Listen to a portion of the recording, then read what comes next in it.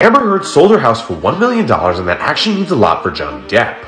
Explaining this, Amber Heard revealed she sold her home in Yucca Valley, California for $1,050,000, which means it's a huge profit from what she paid in 2019, which was $570,000. But this isn't a happy sale for Amber Heard, where the reason she sold the house was due to her debts from the Johnny Depp trial, where she lost big time and has been ordered by the court to pay Johnny Depp $8.4 million for defamation. And it gets worse when factoring in debts to her lawyers, where it's estimated she owes anywhere between $2 to $6 million in debt to her legal team. And for Amber Heard's financials, it was known that she was paid $1 million for the first Aquaman and $2 million for Aquaman 2. On top of that, she received $7 million from Johnny Depp in their divorce, which she claimed to donate to charity but never did. But even with that, due to taxes, living expenses, and agent fees, it's estimated Amber Heard is still $5 to $10 million in debt. Meanwhile, Johnny Depp is back on top, where he just sold his artwork line for $4 million, which is a pretty big improvement to where he was, where due to the Amber Heard accusations, he spent 4 years out of work. Which is a feeling Amber Heard's going to have to know, because she's not signed for Aquaman 3 or anything else.